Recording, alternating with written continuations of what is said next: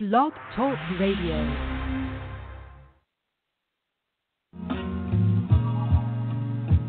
I'm Gabriel Rich. Be sure to tune into the Rich Report, Thursday nights at 9 p.m. Eastern Time, 6 p.m. Pacific. Each week, I'll explore topics and events that are relevant to the Indigenous Negro Indian people and the communities we live in. It's all about living, learning, and thriving as we build both our physical and spiritual infrastructure through intellectual empowerment. This is a revolution of your mind. Get your mind together and get off white supremacy. It happens every Thursday. I hope you tune in. Let's get together and dialogue. Oh, now.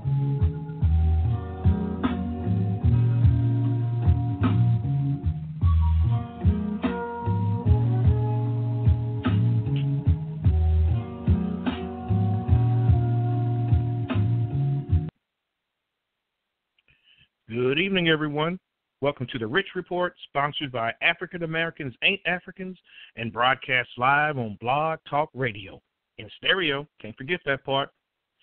Yo, tonight, we're going to explore tonight, right? We're going to get into DNA ties and the Indigenous Americans, the good, the bad, the ugly. You know, I need that Clint Eastwood music right about now for that one. My guest is Dr. Fatu, and she'll be on in just a few minutes, and we'll get down to the genetics of the matter, if you will, right? But first, really quickly, I got to hit the mailbag because, honestly, I owe it to all of you that hit me up with an email or an inbox because, again, I never saw this coming. When I put it out there like that, I thought maybe I'd get some strays, but, you know, good grief. You guys really hit me up, and I really appreciate it because I really wasn't expecting it. I'm still kind of humbled by it.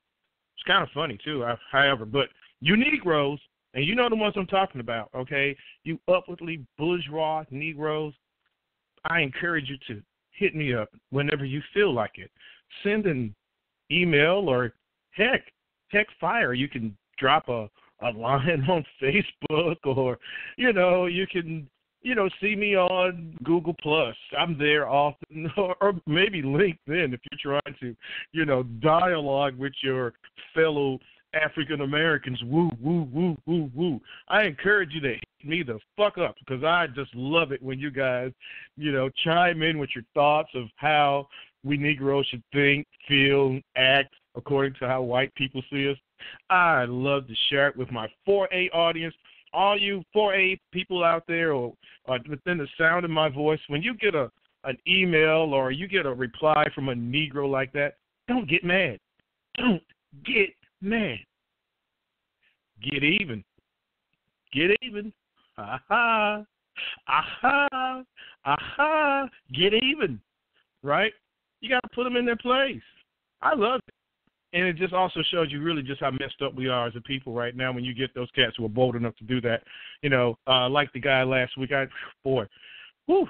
But anyway, yes, write again, dude. And feel free to plop it on my page. Obviously, you know about what I'm doing. I don't know how you know. You could be an agent, a mole, whatever. Who cares? I don't give a shit anyway. All right? But feel free to jump on in there again. I'd love a good intellectual joust. You bet your ass to gotcha. So, for you bourgeois Negroes, again, feel free. And, of course, all brothers and sisters, hit a brother up. This one comes from CJ, who asks, or says, or Gabriel, I get where you're coming from about how white people treat us as opposed to how they treat Africans. I've seen it on both sides of the water. Have you ever dealt with a European who usually lives in Africa, and how did he treat you and yours? Well, it's funny that you mentioned that, CJ. I have. Actually, I've seen, and I don't know if you guys have seen these Europeans or not. Maybe you have, or maybe you have. I'm sure some of you have, right? Where they usually spend their time in Africa. That's their vacation spot, or even some of them live there, right? Some 6 months out of the year, and the other 6 months they live in their home country, whatever European home country that is, right? Okay, what they do when they go over to Africa to spend time, they get all of their debauchery out, right? Every debaucherous thing that you could think of, sadistic thing you can do, they take it out on the Africans. That's generally how they do in whatever African country that they're in. So a lot of them are, from what I've found, and I'm quite sure CJ can attest to this, they're disappointed when they come over here because they're expecting the same thing over here. They're expecting us to be docile. They're expecting they could just, grab a woman off the street, slap some dude who they disagree with or anything like that. All of that stuff, they expect that type of treatment, carte blanche treatment, where we just, just bow to them. And, of course, you and I know, fuck that. That doesn't happen here, right? So, yeah, I've come across a few of them like that. This one cat, Belgian, we were in a bar, and he was, hey, you American black, yeah? You different, yeah? You different from the African black, yeah? You talk too much, yeah? You fight back, yeah? Yeah, you're arrogant, yeah? Yes, you should be taught, yes? You should be bowing down to me right now, yeah? And, yeah, he got split open that night. He never even saw it coming.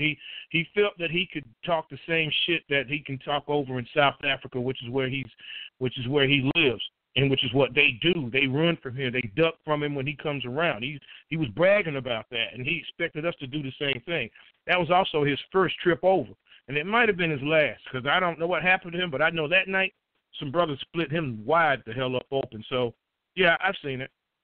And again, even he cited the difference between us, right?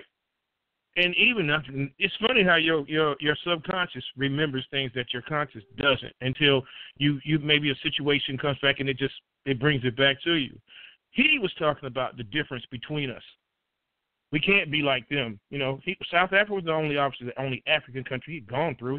He made the rounds. Actually, he made the rounds in countries mainly for sex, with the women and stuff like that. So he made the rounds. He was disappointed in how the women there, he talked to an American black woman. She's American black, and she'd look at him like he shard his pants or something. Didn't want anything to do with him. That confused him. So yeah, I've seen it, CJ. I find it pretty interesting, actually, and for anybody who's ever been in that situation, I'm quite sure if you look back on it, you find it pretty interesting, too. Okay. This last one is from Josh, who asks, Gabriel, you say you're in your 50s, right? Yes, I am, Josh. You also said at some point we're going to have to confront those younger brothers who are allowed to run things in our community. I'm in your age group, an ex-vet, and it seems like we 40s and 50s brothers are afraid of the young bucks. Why do you think that is? Well, Josh, I don't think that we are so much afraid of them as we are afraid of the outcome of dealing with them, and that's a problem. Okay, see, now bear with me, Josh. I'll be very brief. I think more than anything, we are afraid of the fact that we brothers who are in our 40s, 50s, even 60s, or obviously elderly, that they don't want any confrontation whatsoever. But keep in mind, a lot of those elderly cats will light your ass up with a pistol shot if you confront them. They're not playing, all right?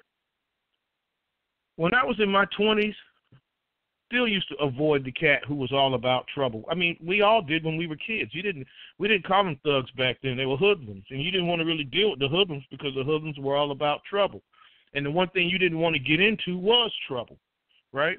So when you're in your 20s, your 30s, your 40s, you try to pretty much avoid a confrontation with cats like that until you can't avoid the confrontation. And it isn't because we were afraid of them. I was never afraid of any of these cats, never. But the whole point was I was afraid of prison.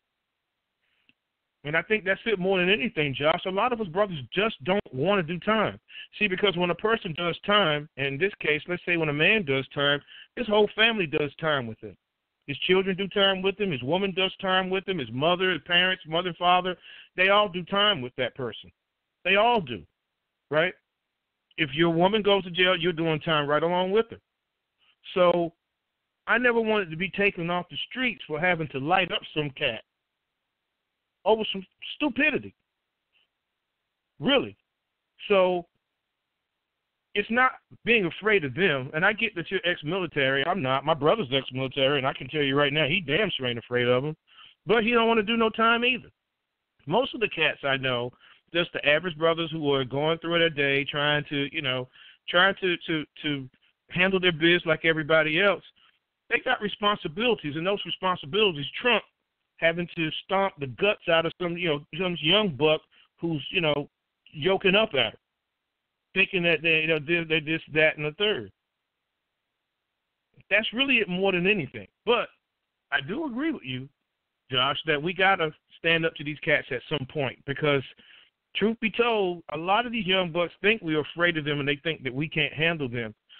Let me be really clear to you young bucks living that lifestyle and thinking that you could come up on a 50-something, and particularly if he's in shape, you can see he's in shape, takes care of his body, the whole nine, he will probably beat your motherfucking brakes off in a one-on-one fight. And some of you young bucks are good with your hands. Some of you are. Some of you fight all the fucking time. So I know you're good with your hands. You can throw them things. But don't mistake for one fucking second a 50-something out here who done been through the wars like you have. He ain't got to fight every day. Shit, most smart, intelligent people don't fight every fucking day. So that's nothing. Don't think for 1 second that you got a one-up on him because you like the fight. Don't think that for 1 second. I'm not about to get out here and struggle with any motherfucker out here like I'm in a WWE match. Bruh, I'm going to kick your fucking knee in. I'm going to pull your balls down to the ground if I can, all right? And I'm going to choke you out until your face turns white. That's simple as that. I got 3 good shots in me. Really more, but 3 good ones. I ain't trying to get out here and struggle, which I already said that, right? And if I can't beat you, I'll probably shoot you. It's that simple. I'll probably shoot you. I'll just shoot you. I don't have to kill you. I can just shoot you. If I shoot you in the right place, you'll back the fuck up. And that's even if that's a pinky shot, you'll back the fuck up because most people ain't used to being shot. So it's as simple as that. There are cats, when we were kids, there were cats in our neighborhood, right?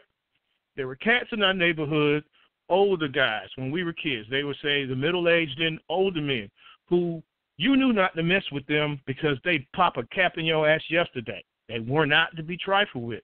Well, ironically, myself, my brother, and a lot of the cats I grew up with, we're now those old men. Or older men, we're now them. We don't want to bother anybody, but God forbid, if I got to do jail, I'm going to make your motherfucking ass worth it. So it's as simple as that, Josh. It's not fear. It's just fear of prison. It's fear of being away from your loved ones. It's fear of living, in a cell. It's fear of being taken off the street where you can't do any good and help anyone. Now people are helping you. I think that's it more than anything.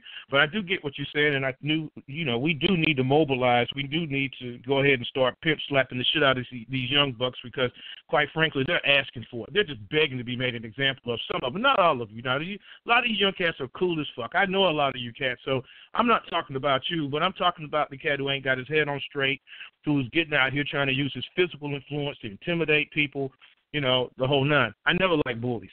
So that's pretty much it, Josh.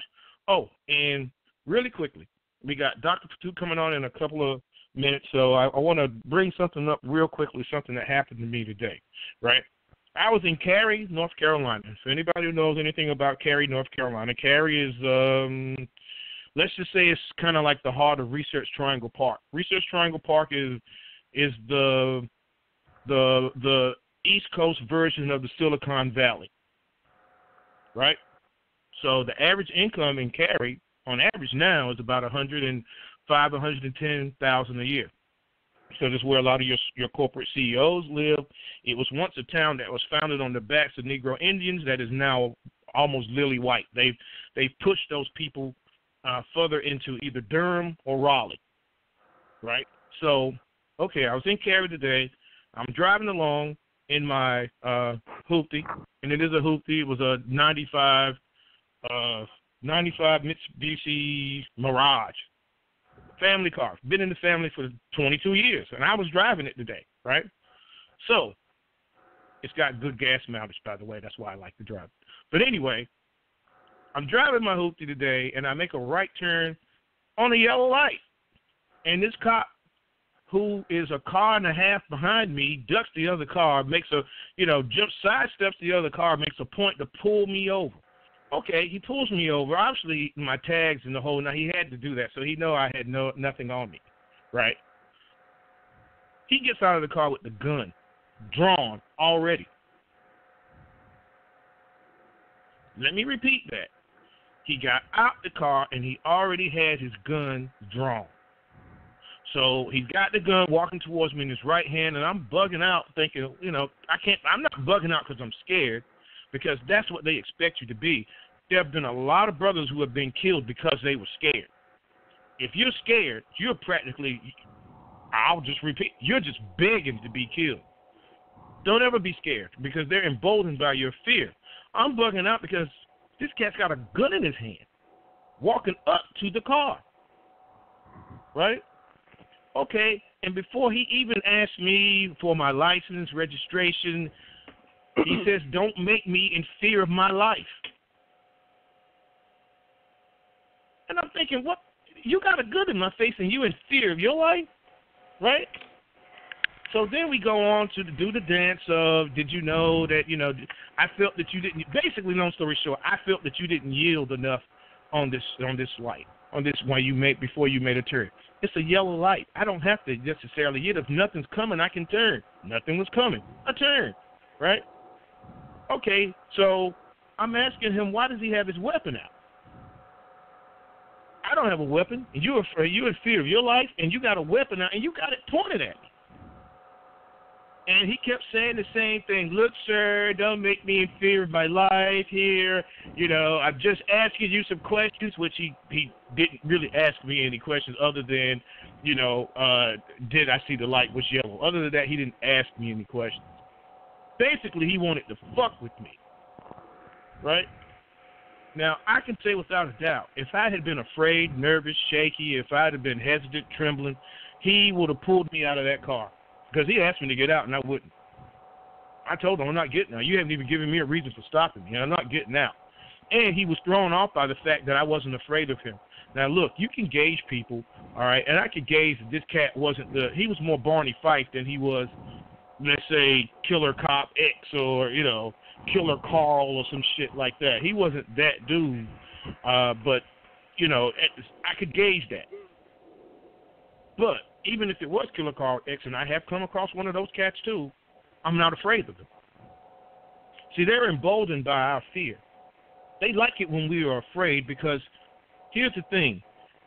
Since the cop explosion with the cop hire was the military-industrial complex has gone, to the police now, you got a lot of bitch-ass, pussy-ass cops out here.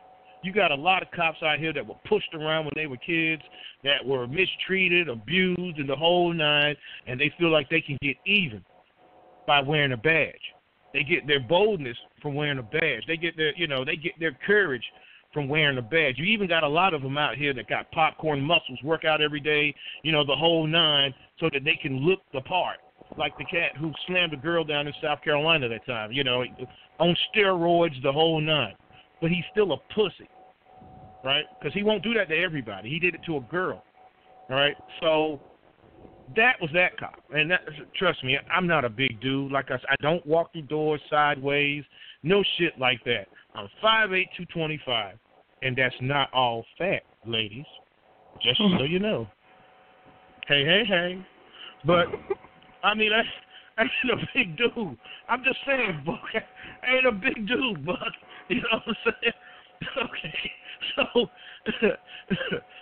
So it's not like I'm that intimidating from you just, from you pulling me over. I don't have a bag of, a pound of Colombian Bam Bam in the trunk. I'm not out here flipping birds. I'm not out here doing any of that shit. The worst thing you can say I ever did was get a speeding ticket. Didn't pay my court fee, some shit like that. But it could have been really sideways today, in all due seriousness. It could have been sideways. It really went sideways today if I was afraid of him, because he was looking for me to be afraid of him.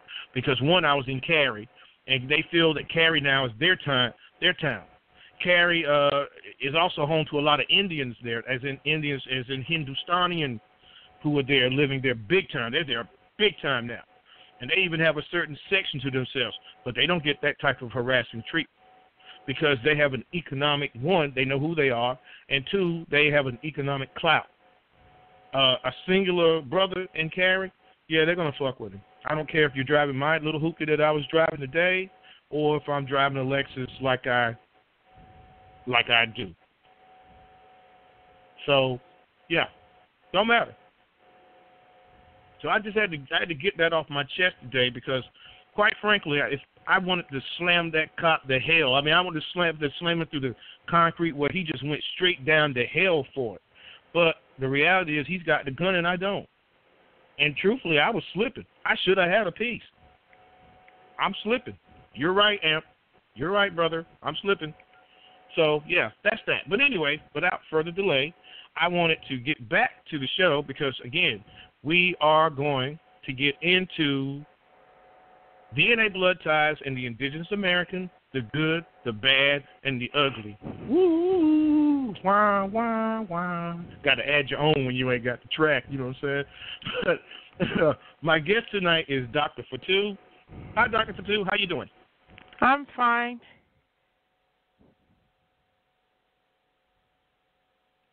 Hello? I'm here. Okay, there you go. There you go. Okay. How you doing tonight? I'm doing well. I'm a little under the weather, so if if you hear me occasionally coughing, pardon me. It's okay. It's quite all right. I understand. I'm under the weather too today. So you. Oh. Okay. Oh, I hear. I got PTSD right now. Yeah, I know. I go ballistic.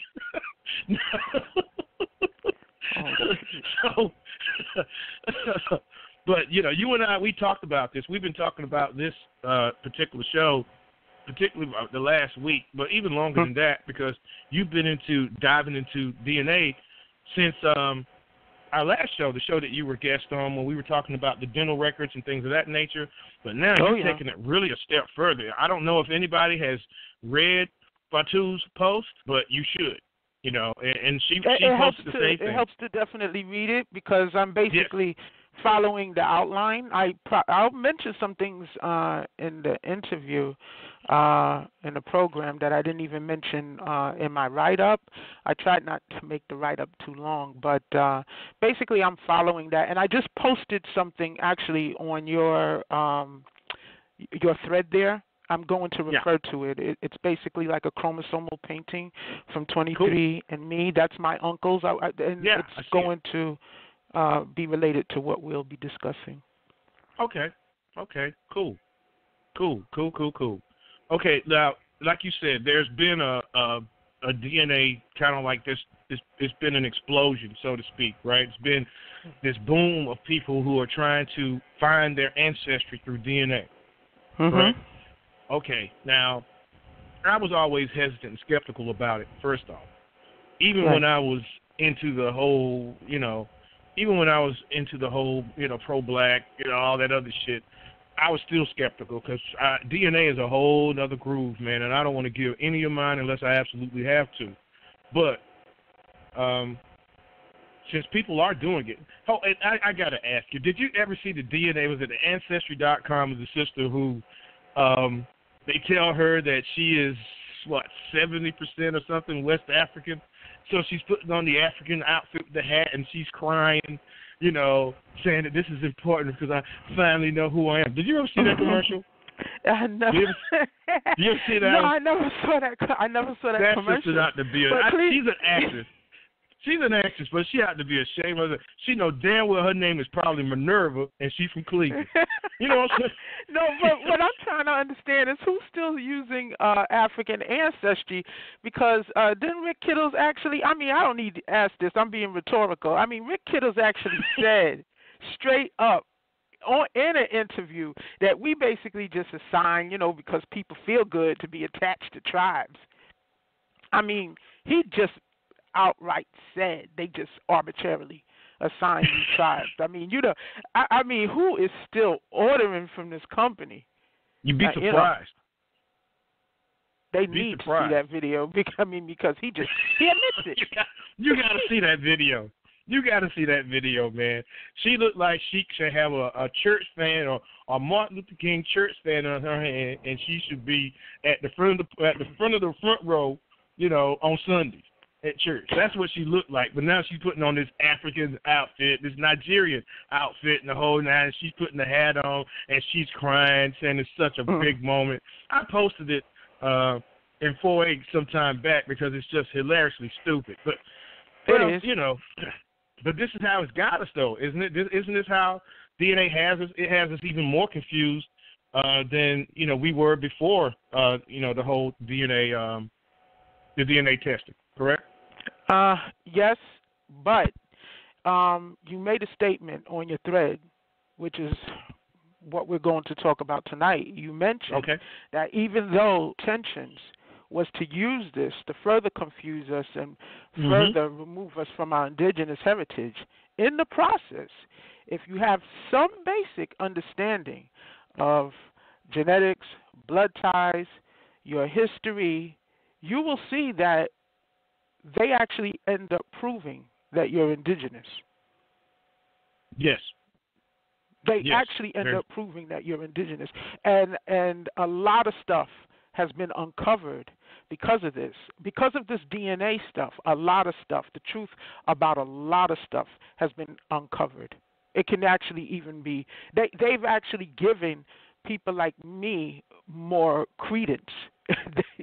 That's all they've done. The only thing they're saying is that you're sub-Saharan African. That's the only thing they're saying. But everything around them links you to this land, and we'll talk about that. Good, and I agree. And like I was saying, and we were talking about a lot of the time. See, the thing is with them, with the whole DNA thing is, sure, it's a lie. But the deal with Wasishus is they put a lot of their lies enveloped in truth, right? The lie, there's truth in the middle, and they envelop the lie around the truth. That's why it carries so much weight, and that's why we fall under its spell. See, spells don't generally work unless they have some degree of measure that people can identify with, and then you put the spell around that measurement, right? And then you cast it out to people. And casting it out, it means as in like broadcast. That's all it is. You're just casting a spell broadly to a broad audience. That's what broadcast means. So that's what they do.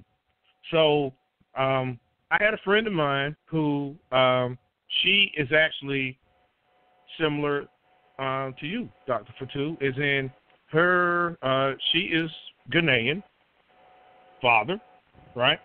And her mother is from Wilson, North Carolina. So, and she cites the differences as well, in between the two. But even she digs deeper than most, and she will say to the utmost degree that the DNA testing is a hoax. At first she used to say that, and then she came back and said it's a hoax, but there's truth in the hoax. Right. Meaning the same thing that what you're saying. Exactly. Yeah. So you're right. When you find out that you're 2% Cherokee or you're 3% or 9%, or now they say they actually do break it down, but now they'll say that you'll say overall you're 14% Indigenous American. They're telling you're an Indigenous American. That's really what they're doing, people. Exactly. That's what they're doing. So, okay, now since we gotten down to basically the scratch the surface, Dr. Fatu, I want you to pretty much explain to people the differences that you've seen in terms of let's talk about the good first, right? Let's talk about the good. Since we've got the good, the bad, and the ugly, we'll save the ugly for last, so it'll be on people's minds and they'll sleep on it. You know what I'm saying? And they'll be rolling in bed thinking about all that ugly DNA. No, a friend of mine told me he didn't have time to read all of the stuff I wrote, so he jumped straight to the ugly. He went straight to the ugly, huh? He went straight to the ugly. Oh, Lord. Oh, Lord. He didn't want to read about the good. No, he said he went straight to the ugly. Just the ugly.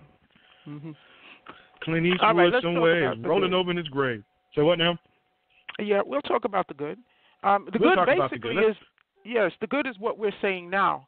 Okay, yes. The good is what we're saying now, that basically even though the intention of these DNA tests is to further confuse us and to further link us to the African continent and remove our minds and any connection that we have to this land, in the process of doing the DNA test, what you end up discovering is that you're related to people who belong to the state-recognized tribes. Now, before I even mention that, prior to doing these DNA tests, and I did the test on my mother before she passed, She passed recently, but I did this test on her a few years ago.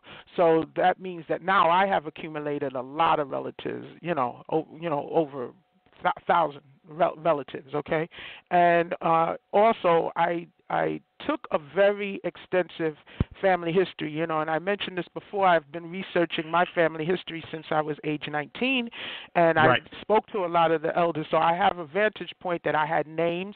I am fully aware that many of the free people of color who are actually tribal members, they had certain types of names as well. If you hear the surnames, they are linked to tribes. So if you hear names, you'll know, okay, it's most likely associated with this tribe and that tribe and that tribe.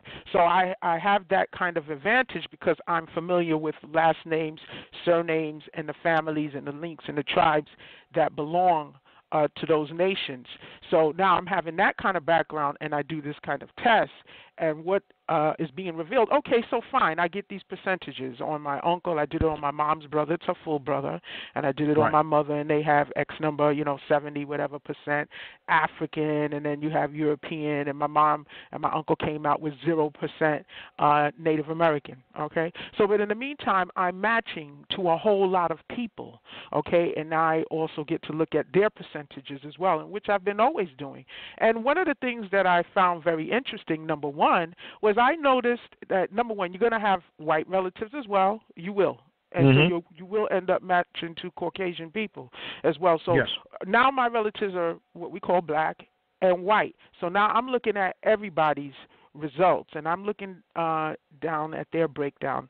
And one of the first things that I noticed was that when anyone did test positive for Native American, for the most part, it was us. And it was common for us to test positive for Native American. The thing is, the Native American would be regarded as, oh, these are small amounts.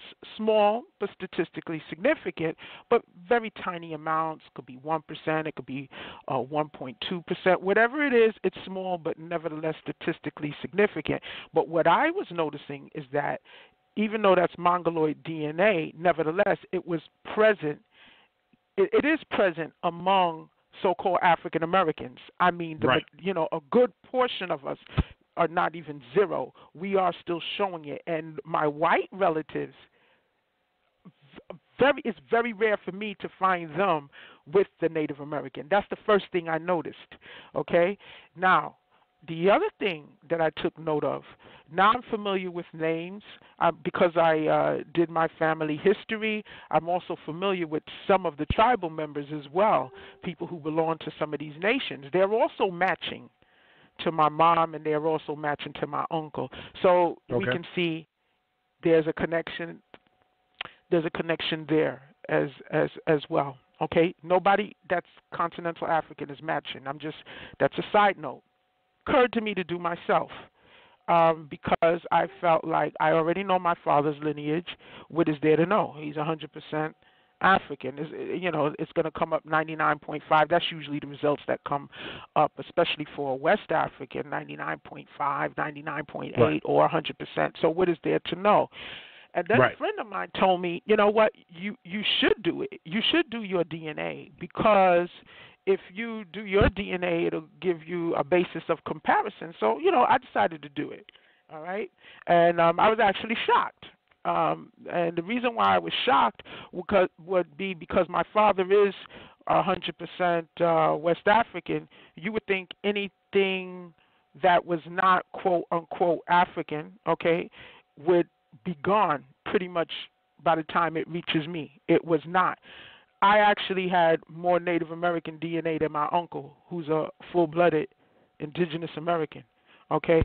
So I have to give a lot of credit to Tyrone Lewis Cannon of the Genetic and Trust Group because I learned a lot from him. And also I did a lot of reading from other geneticists when they break down and they look at the chromosomal painting. And I actually posted it up here on your thread. Let me go to it. Okay, I said my uncles. I want to refer to that, and I want to go to it for a minute. Okay. Sure. Alrighty, there's my uncles. Okay, and I'm going to click on that. If you look, you see his X chromosome there? Yes. At the bottom? and you see Yes. that little that yellow strip? Yes. Okay, that yellow represents Southeast Asian. That's the color that they assigned to Southeast Asian DNA. Okay, and that large, it's maroon-looking color strip, that represents sub-Saharan African DNA, which they will not distinguish from Paleo-American. But we do know that it is Paleo-American because my uncle is full blood from here. He's not half African. All right. Blackfoot? Now, when you see a small strip like this, my family does not know their tribes. I figured it out through tracing it, so I can, and I'm gonna get to that as well. Okay. Yeah, but we talked about this, and they seem like there's some Blackfoot there, eastern North Carolina. Probably. Yeah. Probably they were in the area, and I'm going to get to that as well because those are the other good aspects of these tests. I mean, aside from the fact that we don't know what they're doing with the DNA, I know about all of that, but I already submitted it. So whatever the government is going to do to me, they already planning it. Okay, so let's forget about that. Yeah. All righty. All right, so when you see a strip like that, a tiny strip from another nation, another genetic marker mixed into a dominant strip like this one on this X chromosome, according to geneticists and what I've been taught, is that tells you that intermixing took place between these two populations a very long time ago. Right. If that had been a larger strip, then it would suggest that's more recent admixture, like a grandparent or something like that, okay, or even a great. A tiny strip like that, let me see. Let me see if I didn't post another picture. But you will see if I would send a picture of all his chromosomes, you'll see chromosome 1 and 2, you'll see the tiny markers of Southeast Asian embedded. And you will always notice it is adjacent to the purple strip, which is labeled sub-Saharan African, which we now know is Paleo. We know that's Paleo. And what does that tell us? That those Southeast Asian markers intermixed with the Paleo generations in ancient times. That is an ancient mix. Okay? Now, when you look at basically so-called African Americans, when you look at their patterns, one of the things that you'll notice is this is common. It is a rare African American that will not have that. It may turn out to be 0 if they test with Ancestry DNA. And the reason why Ancestry DNA marks it as 0 is because Ancestry DNA marks anything that is under 1% as 0, but it doesn't mean it's 0, and it doesn't mean it's statistically insignificant.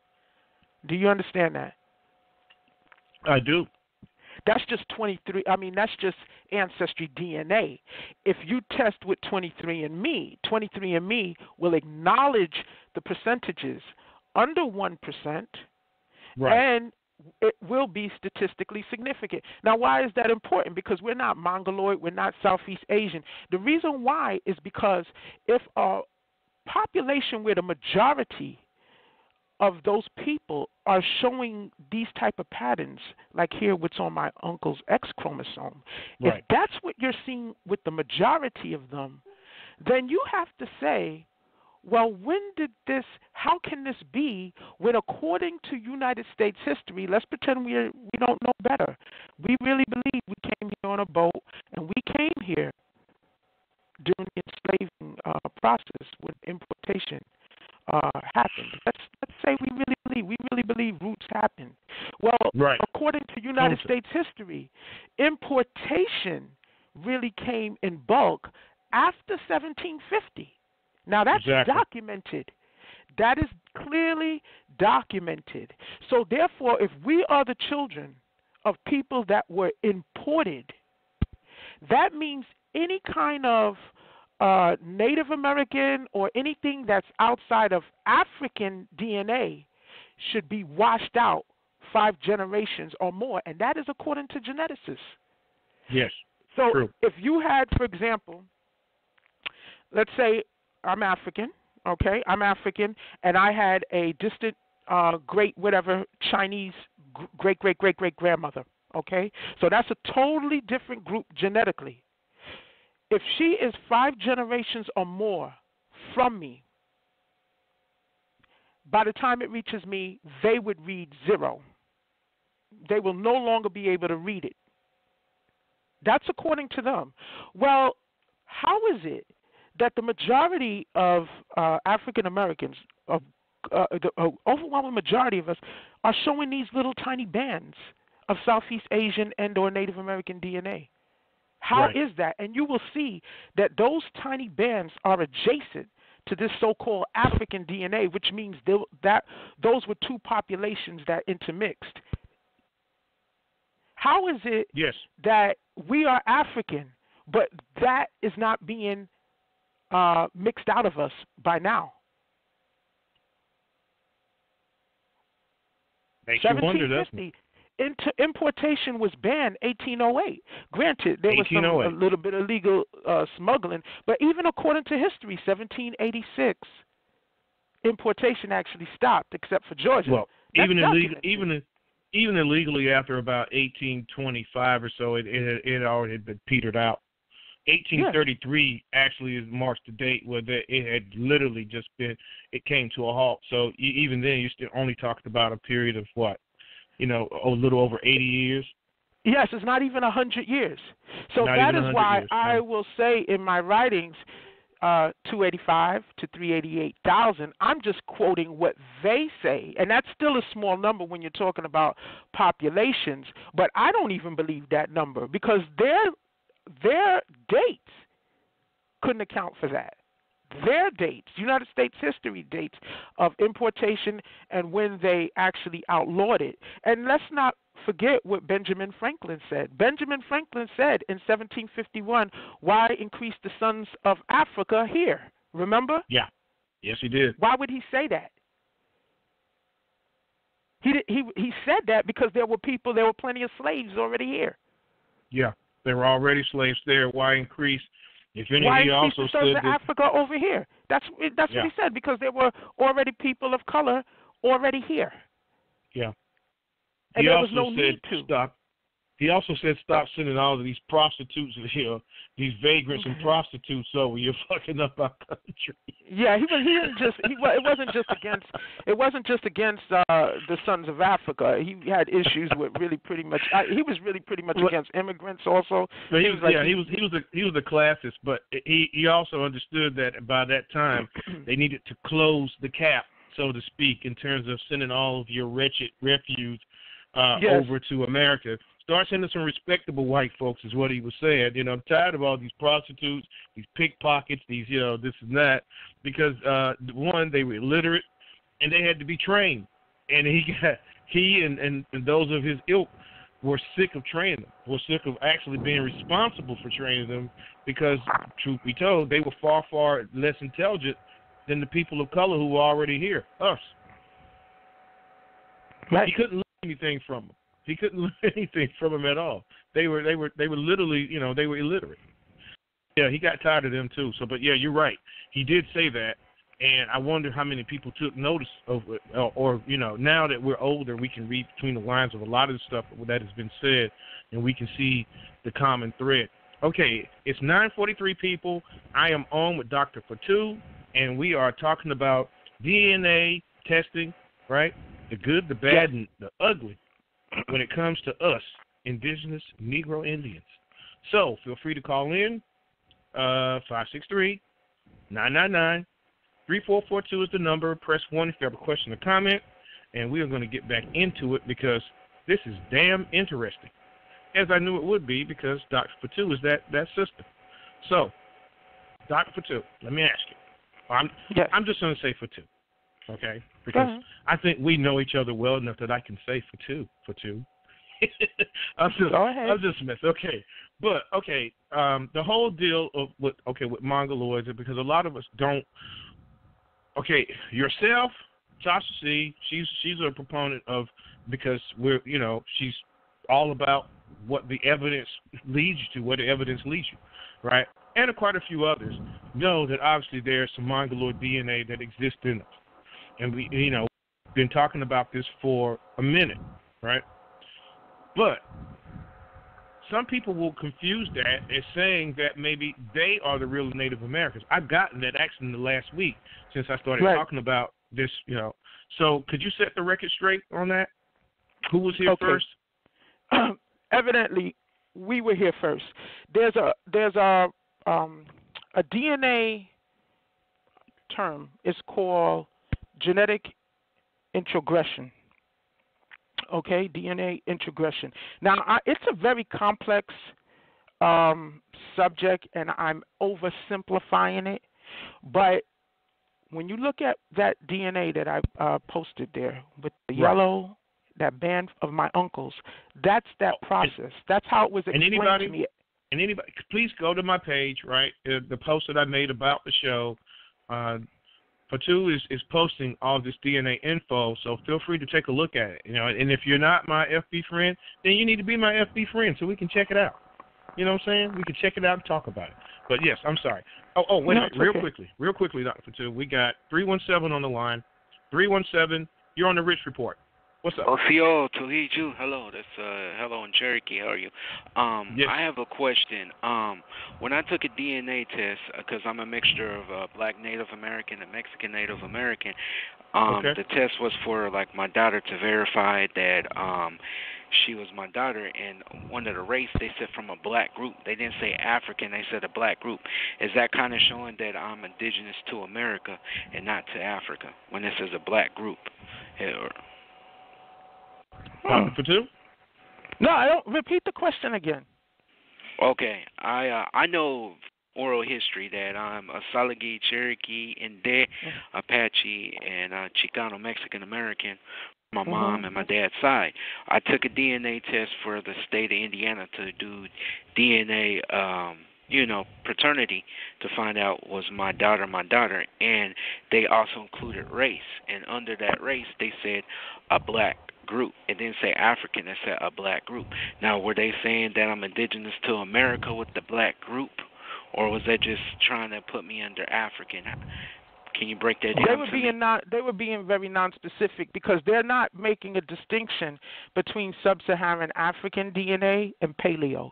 They are deliberately not. Now, what I was told by Tyrone Lewis Cannon, that there are people far more well versed in that area in terms of knowing the distinction between Paleo American, which would be people here, people such as yourself, and sub-Saharan African, that what they're basing this on is something called ancestral informative markers, and that's the commonality between people here and continental Africans. But other than that, I really can't explain to you how they are different, but evidently they are different. They are clearly different because the populations do not look the same. And we do know that there are people from East Coasting tribes who belong to these tribes who've participated in these DNA tests, and they get the same results, the sub-Saharan African, and you can see that their skeletal features, their facial features, it's not the same as continental Africans. Right, that's what a lot of blacks say we're not the same as Africans. We don't look, eat, or even think the same as them. And a lot of times I think about it all the time. They tell us that, our grandmothers tell us we're indigenous to the United States. They never claim African. Right. I'm going to ask on the Mexican side because I know that they are also of Paleo-Indian, the old, the Olmec, the Toltec, and the Aztec. So if I took that test, would I see a lot of sub-Saharan African, or what would I see more of? With the Mexican, it's harder. You're probably going to see a little bit more of a Mongoloid mix. In Mexico, it's hard to avoid it because they just have more Mongoloid there. You understand? Okay. Now, that won't assist me in any tribal enrollment, would it? At all? I'm sorry, repeat the question? That wouldn't help me with any tribal enrollment, would it? Even though I have those DNA, that doesn't count, right? A lot of the Navajo Nation. You know what? That would depend on the individual tribes. I'm going to actually talk about that later on when we get to the ugly truth, because there's a lot of gatekeeping with at least the tribes that I'm familiar with here on the East Coast, there's a lot of gatekeeping and a lot of elitism, and they they can tell you that DNA test is not enough, but it's a lot of gatekeeping in terms of who's who and gets into these tribes, particularly here on the East Coast with some of the state recognized tribes. What I find is like with this five solar tribe, the ones that's the whitest of the white, they're the ones, the gatekeepers, and the full bloods. They're either at the bottom or they're not even enrolled. They don't. That's what I find out a lot of times, or they don't get no health care a lot of times. And you'll find that it's the same process on the East Coast. You'll see that it's the mulatto element that's gatekeeping. And a lot of that, we'll get into that. I don't want to put the anything before it. She don't want to put the cart before the horse, but she's right about that. Yeah, I see it here with the Waccamaw, with the Lumbee, and a few other tribes that are here as well. So, okay. But she'll get into that, bro. We'll get into that with the ugly side. Okay, I'm going to tell you guys, Dona Dagi, that means thank you until we meet again. Okay, you're very welcome. All right. Much thanks, brother. My name is Carlton Walker, and I have a group that's called Black Native Americans of the Southeast. I post information, and then I came across you too, African Americans Ain't African. I came across that page. So yes, it's nice talking to you. Take care. Okay, take care. All right. Right on, bro. Feel free to tune in, anytime, man, and call back. We appreciate you. Okay, for two, we have 267 on the line. 267, you're on the Rich Report. What's up? 267? Okay, we'll get back to 267. We're at 813 on the line. 813, you're on the Rich Report. What's up?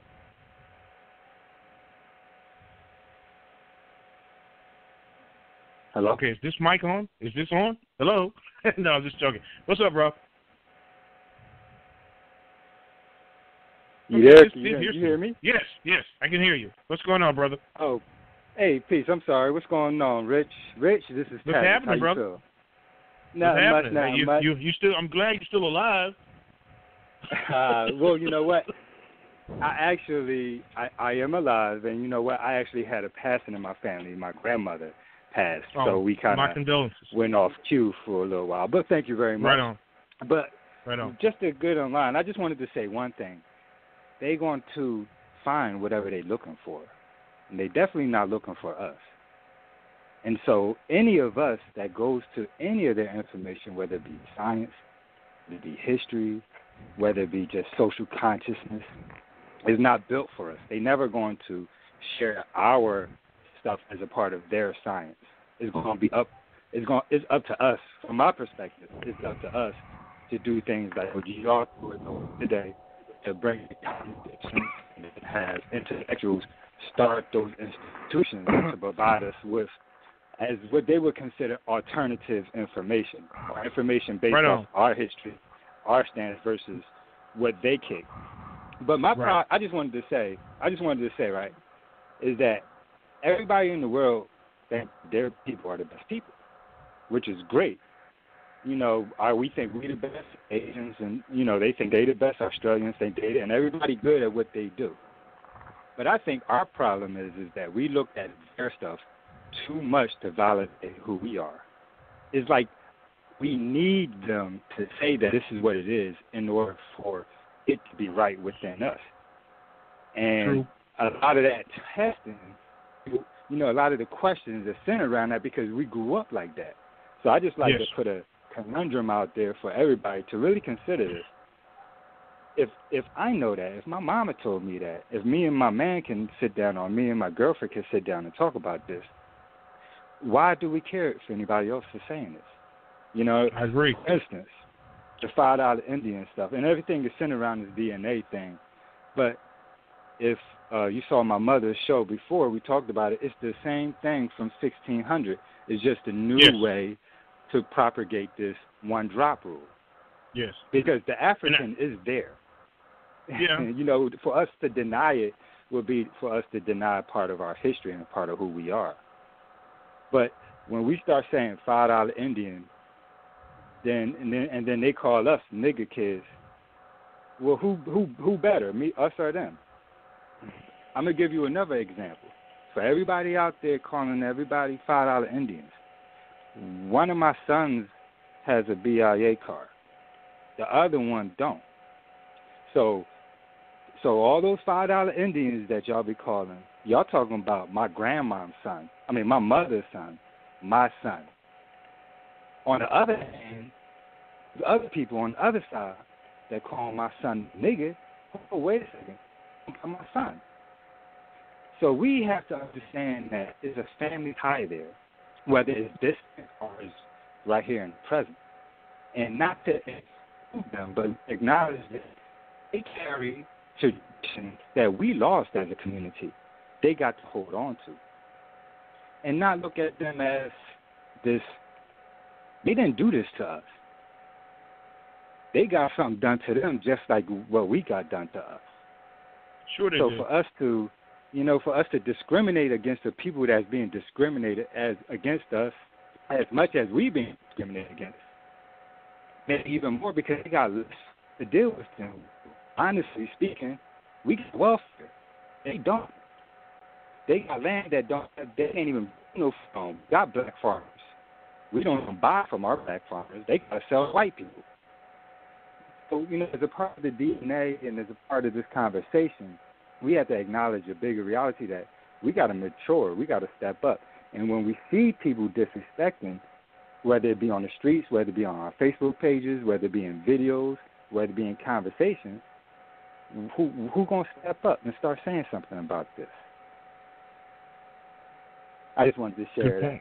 Thank you very much. Good point. It's all good, Tavis.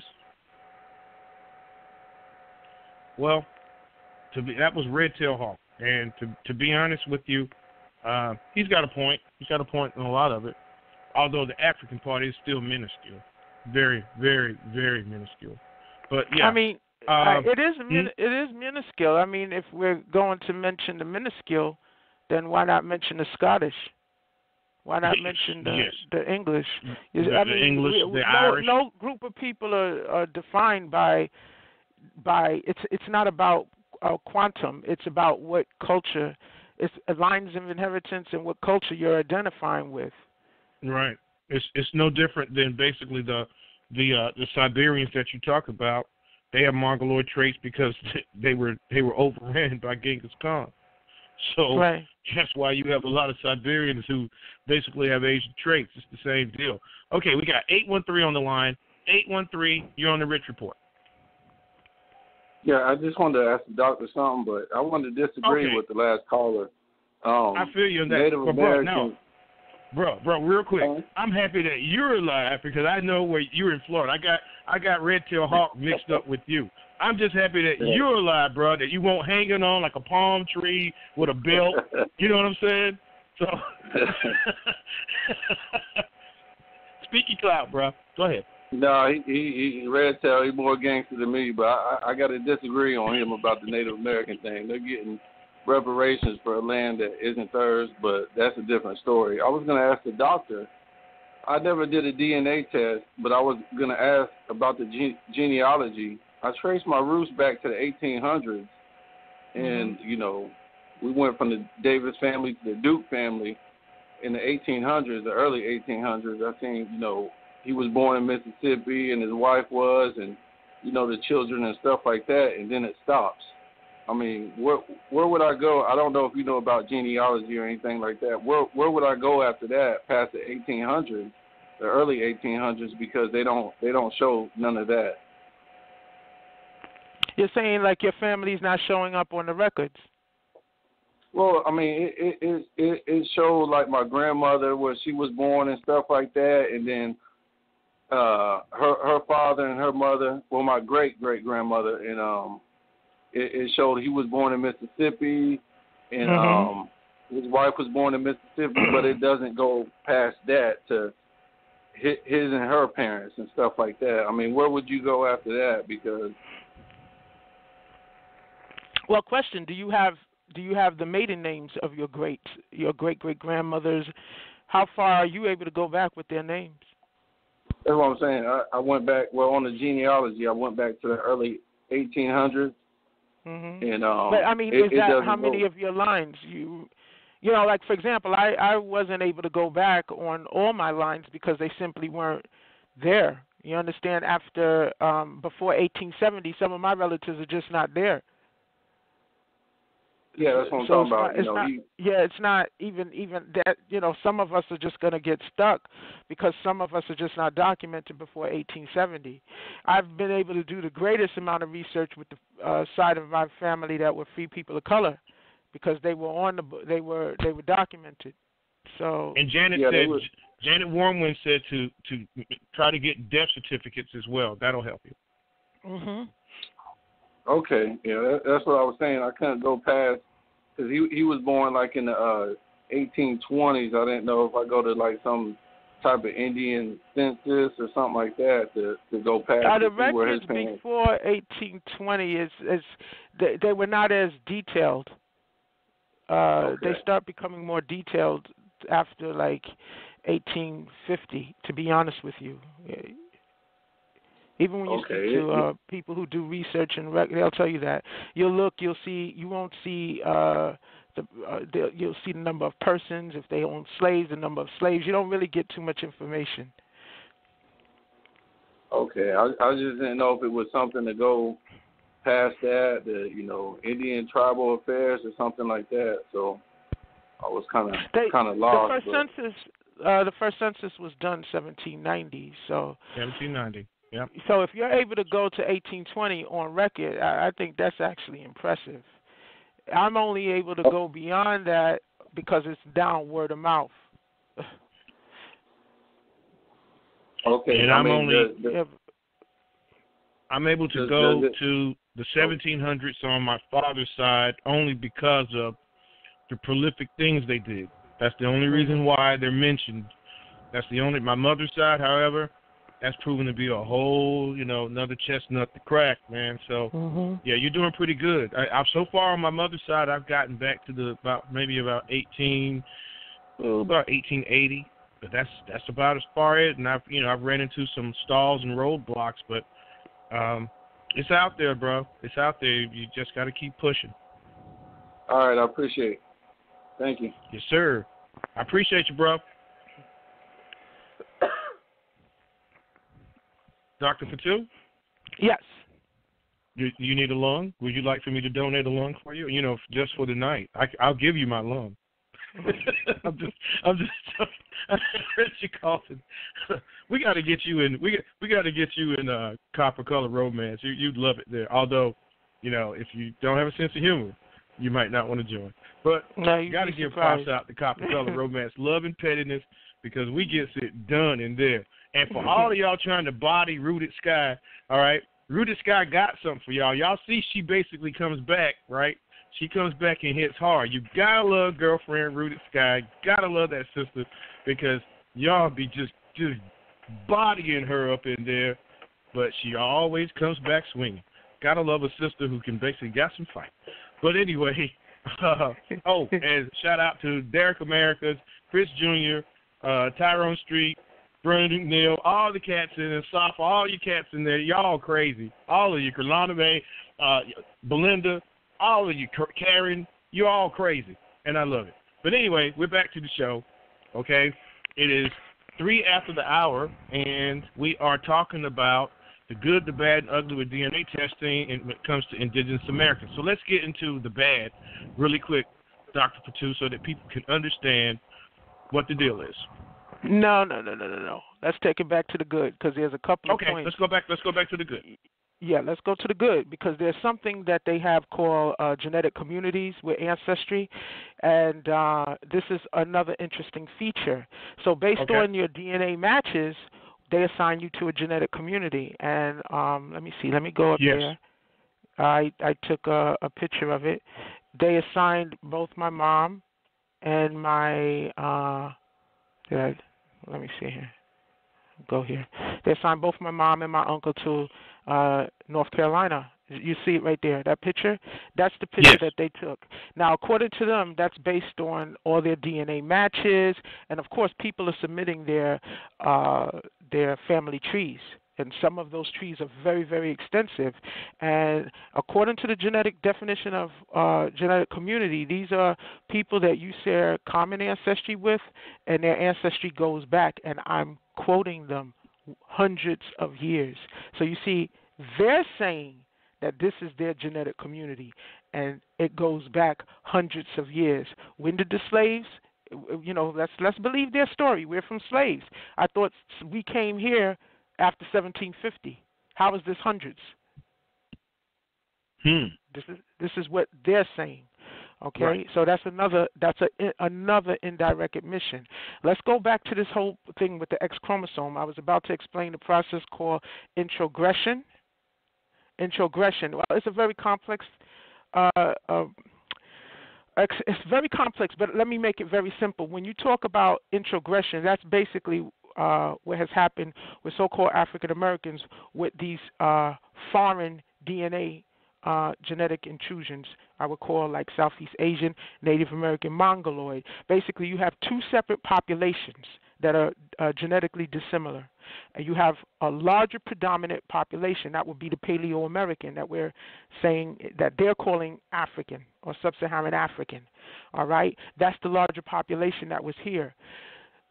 You have a smaller population that's coming in, the invaders, the Mongoloids, the Southeast Asians, okay? There's war, there's movement, and there's intermarriage. That's just what happens, okay, all over the world. And because there's so much extensive mixing, remember, this didn't just happen over a few hundred years. We've been here for thousands of years. So this is an ancient process. What eventually happens with introgression is that the main population takes on a little bit of genetic markers from the invading group, who are a smaller population. Hello? Oh, I'm sorry. I was on mute. That it does.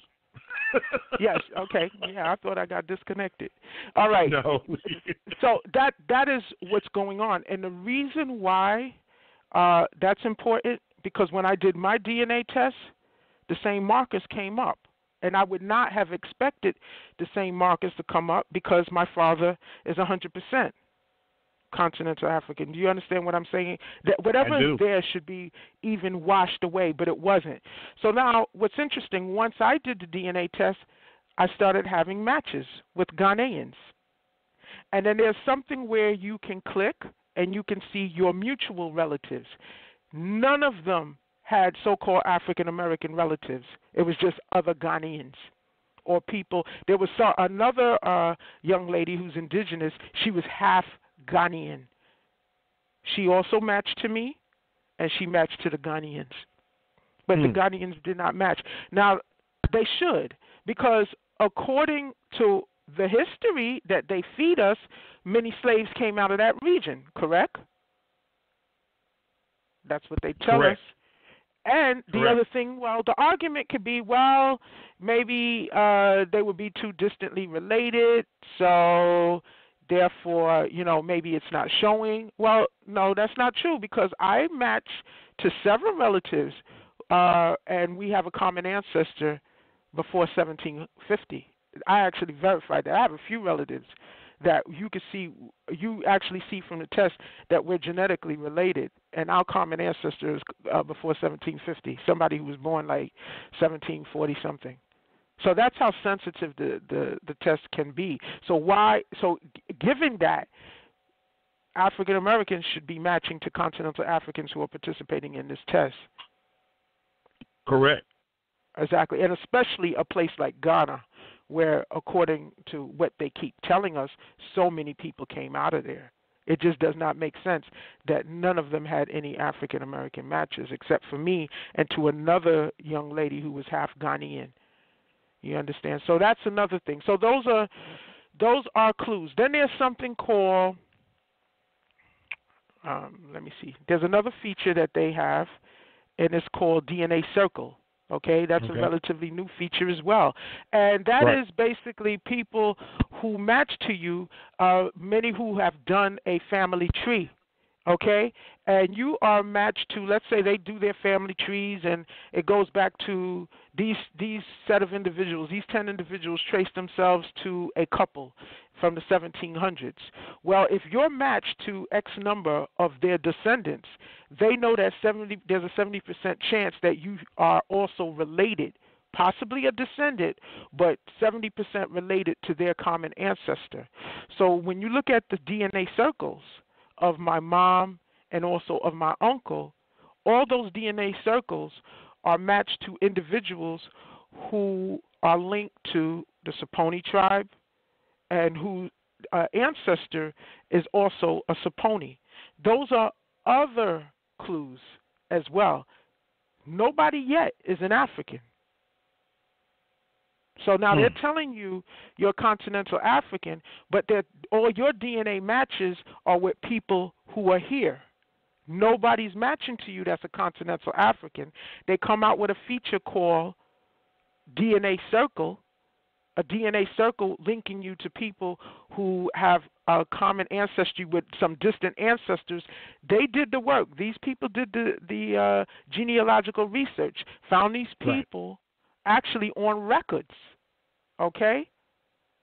And you're related to several of their descendants. They include you in the circle, and they tell you, based on that, they know statistically you have a 70% chance of either being a descendant of their same ancestor or at least related to their ancestor. And those individuals are also not African, but Indigenous Americans, because the research was already done. So now these are the things that Ancestry DNA is telling us. Right. The only thing that they've told you up till now is you're 70-something% sub-Saharan African. Everything else telling you you've been here hundreds of years and the people you're matched to are here. Nobody's matching to you that's an African. Ironically, the only Africans that came into it was when I participated in it. Right. Up till then, I just assumed they weren't doing the test. They are. And the other thing, they're not showing Southeast Asian and Native American markers that are statistically significant. So when I got my results, I ended up showing 0.5% Southeast Asian, 0.5% Native American, and those were statistically significant. So I was surprised, because I would figure with a father that's 100% sub-Saharan African, that should be washed out. But when I learned the process called introgression, and Tyrone Lewis Cannon explained it to me, he said no, because what has happened is those markers are so embedded with Paleo-American DNA, it has become such a part of their DNA that your mother, you having a continental African father who's 100% African, it couldn't even wash that away. Wow. Do you understand? Yes. Because those markers are so embedded. Even though they are small contributing genetic markers, they are literally embedded as part of the paleo. They'll tell you that strip is African, but the African doesn't have those markers in it. The African American has those genetic markers. So, when you hear me constantly talking about it, yes, it almost implies that I need the Native American and the Southeast Asian to somehow or another prove that we're indigenous. No, I don't need it, but this is the garbage they're handing us. I'm saying, as I'm looking at it and I'm looking at the patterns, there's a pattern here. Right. Indeed. And what the pattern is showing is that that we were here anciently. It's not that we have Native American DNA markers and Southeast Asian DNA markers. No, that's not the big deal. The big deal is those are tiny bands adjacent to this DNA that they're calling African. And we know, and geneticists say, when you see those patterns, I looked at analysis by geneticists of other people where this was not even an issue of discussion. And they would tell you, if you see a long band of a particular color, that is who the person is primarily, okay? And if you see a tiny little band mixed to it, that means that is a mixture that took place long time ago between those two populations. Now, that came out of the mouth of a geneticist.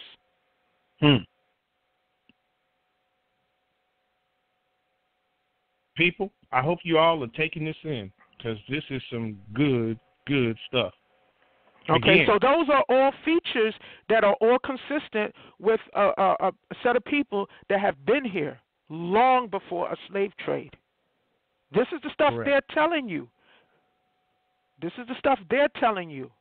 The only thing that they're telling you, they're using the word African, and then they tell you whatever 5% Senegambian, which is laughable, because since when can a Ghanian be distinguished from a Nigerian? When these two populations have, tribes have gone from one area to the next. I mean, even in Ghana, those are recent constructs from the Berlin Conference. Those are recent constructs, those divisions. Each tribe, the Ghanas of Ghana, who are in the Kra area, they migrated from Ile-Ife in the 9th, 10th century. And the Kans of Ghana migrated from the north. They only recently arrived to Ghana in the 10th century. They came out of the north. They came out of the Burkina Faso area. So how is it that you could distinguish between a Ghanaian and a Nigerian when many of the tribes that are found there migrated, some of them, especially through the Eastern Division, migrated out of Nigeria? The Aways of Ghana came out of Togo. So, that's how I know that part is definitely crap. Right. So I know time is moving on. Go ahead. Yeah, that's cool. Okay.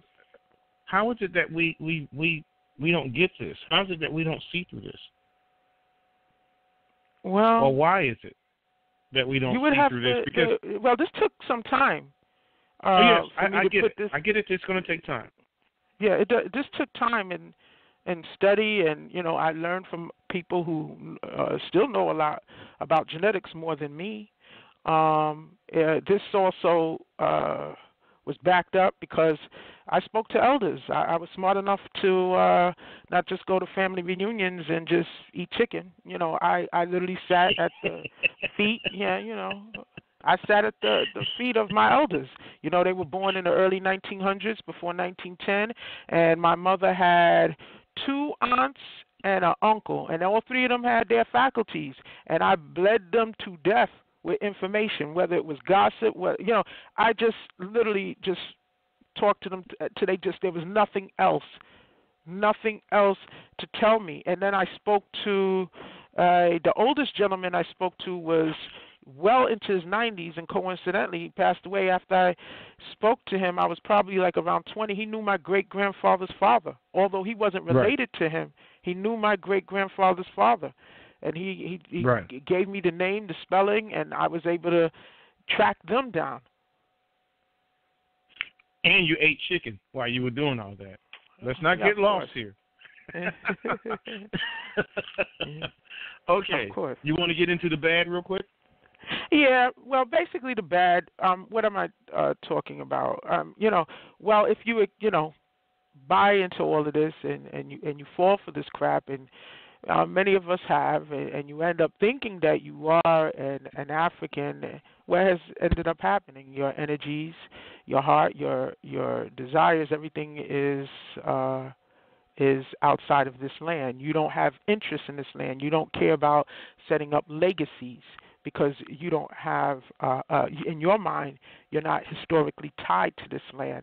And it has done a lot of damage. I mean, a lot of damage. I think that contrary to so-called bridging the relationship between continental Africans and Indigenous Americans, if anything, it eroded it. Why? Because now you have inferiority complexes. Now you have a false sense of superiority. You have people walking around acting homeless right in their own land, and then you have people here looking at you like you're homeless, and it's disgusting. It's disgusting.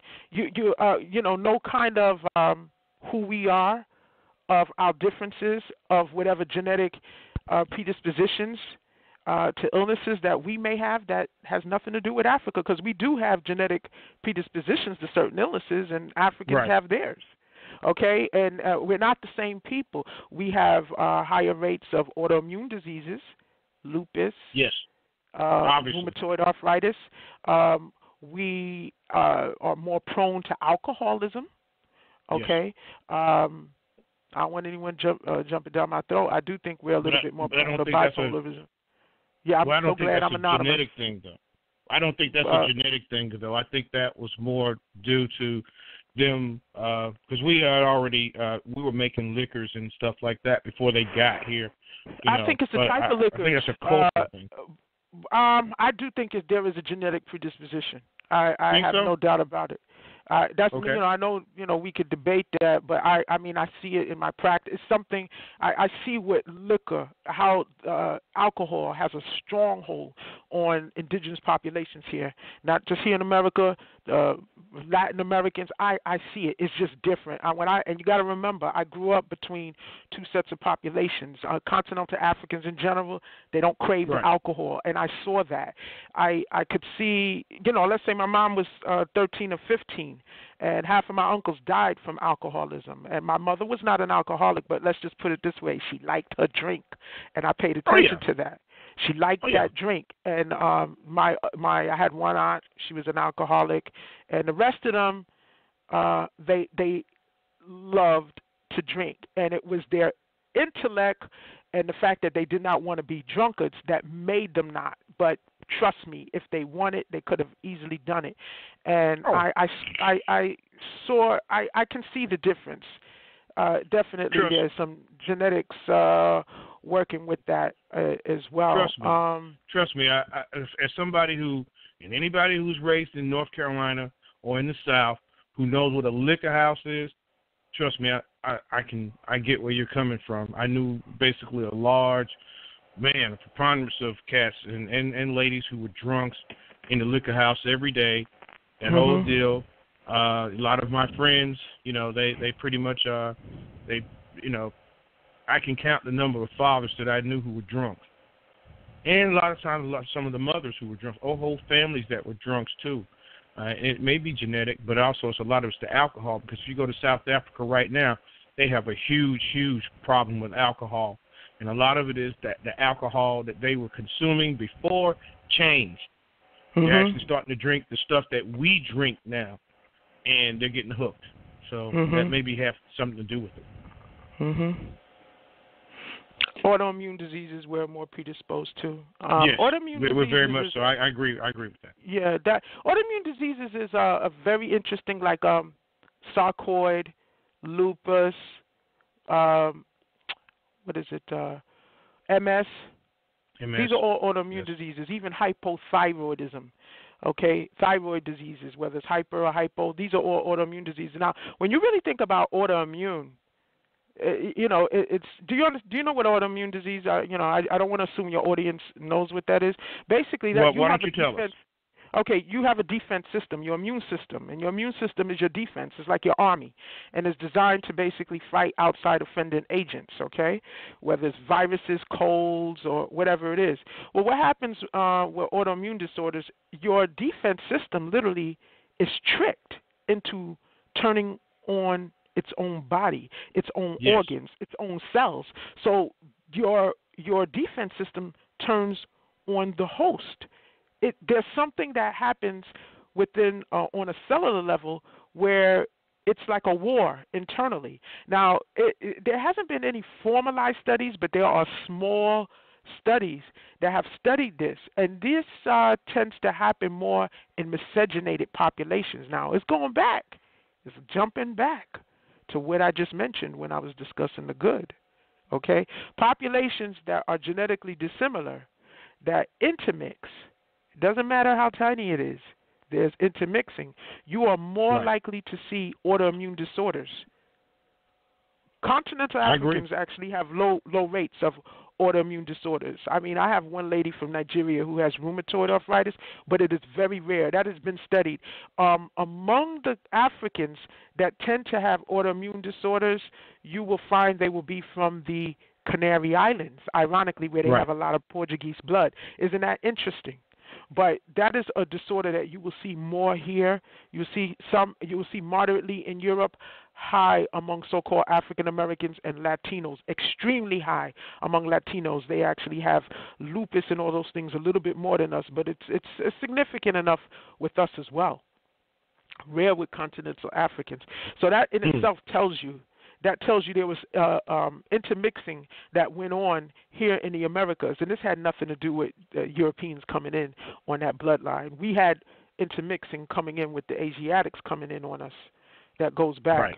That gives us certain predisposition as well. Not understanding who we are, this is, again, part of the bad. Not understanding who we are, we're not studying illnesses that we're predisposed to. Okay, and that's not good because all populations have scientists that study, okay, that particular population and their predisposition, like Asians, like Koreans and Chinese are predisposed to gastric cancers, okay? I mean, esophageal gastric cancers are, it just really destroys that population. So every population has their, what I call, weaknesses. We haven't studied ours because we're so busy under this umbrella of African, yes. and there are differences, okay? Not studying who we are, we're not taking into account that the fact that we were matriarchal, and many of us were matrilineal. So, again, speaking to the elders is not just about getting names and tracing your heritage. It's also about speaking to them, and just when you speak to them, you also learn the things that they did. It was a very common practice throughout the South for men to hand their check over to their wives. With the blacks, not the whites. This is common throughout. This was very common throughout the South. And I was speaking to a friend of mine who's from she's from St. Kitts. She said they were doing that too.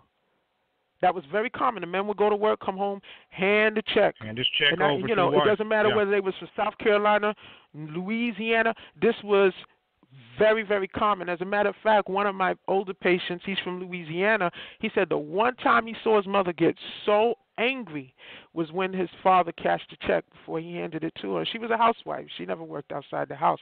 That was a very common practice. And why was that? Because evidently the men were acclimated to the women basically making the decisions when it came to the home. Inside. Very much so. The home. The men were acclimated to that. Exactly. So when you don't really understand your culture, and then someone now is telling you you're African, and Africans are very patriarchal, and yes, you have some tribes that inherit through the women, but I know, I've some of the Afrocentrics love to talk about the Akans, particularly the Ashantis, and how the Ashanti Queen Mother picks the chief and all of that, but please don't misunderstand this. Yes, they inherit through the mother line, but they're very much male-dominated. So Africans are very much male-dominated. They share that with Eurasians. Europeans. They have that in common with Eurasians, okay? With Eurasians, exactly. Exactly. The only reason we're seeing a change now in continental Africa is through, sorry to say this, but it's the truth, through European influence. So now through the women becoming educated, now you're starting to see a little bit of a rise up. Not a lot, a little bit of a rise up. But black women in America, America actually, we never needed that. We never needed. No, never did. We never needed that because as a subculture, my great aunt. Now this is my grandmother's aunt. She was born 1883. She owned land. And she actually kept that land from being lost and taken and swindled by the white man. Okay, she owned land, lived in her own house. She was married, then she was widowed. Okay, when did white women ever have that kind of control? When did the African women ever have that kind of? Yeah, they never did. Our people were acclimated to that in the South. You understand? Yes. That was just very, very common. My great-grandmother, I spoke about this before, she was a healer. They were used to the women basically having a lot of say-so, and the men were comfortable with that. But if now you are told you're African, and now you're coming in contact with continental Africans, and their whole vibe is different, their whole soul is different, and you see the women are subdued, okay? Now you're looking at your woman and you're like, okay, now her mouth is big. And so you start hearing theories, okay, well, y'all got big mouths because, we were oppressed as a man and that's why y'all became more dominant. And then that had nothing to do with that. We were comfortable in our expression, and the men were comfortable with us expressing ourselves because you see, and this is what happens when you don't study who you are, and that becomes hidden under a blanket of African. And it's been bad also for our relationship with continental Africans, because now they're walking around with a false sense of, oh, these people, look at them, they're lost, because we act like we're lost. Okay, you know, and you're behaving like you're lost. You're running over there, you know, and then they act like they need to teach us, and they don't need to teach us anything. We're an ancient people. Okay, there's nothing they need to teach us. You know, we're two separate people and two separate histories, and it becomes a paternalistic type of vibe.